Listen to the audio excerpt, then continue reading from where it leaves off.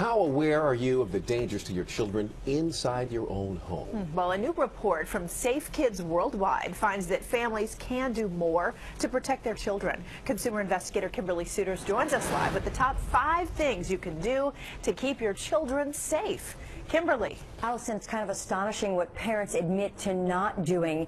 Every single day, 6 children will die because of something caused in the home. 10,000 children every single day will go to the ER because they're injured by something in the home. The #1 risk to babies under the age of 1 is in the crib and suffocation, because most parents, 73%, admit they put items in the crib that could be a hazard.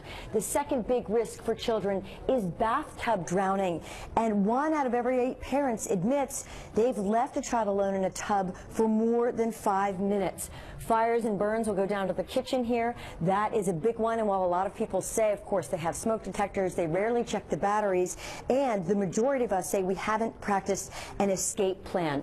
Windows and stairway falls. Thousands of kids will go to the ER every year because they fall downstairs or fall out of windows. And then finally, poison control. Poison control centers answer more than 1 million calls a year about a child getting hold of an unintended medication or some kind of cleaning product. We tend to keep them too low and in unlocked cabinets. Now, there is some good news here. There has been a 60% reduction in the death rate among young children in the last 27 years. Reporting live in the newsroom, I'm Kimberly Suiters. Now back to you in the studio.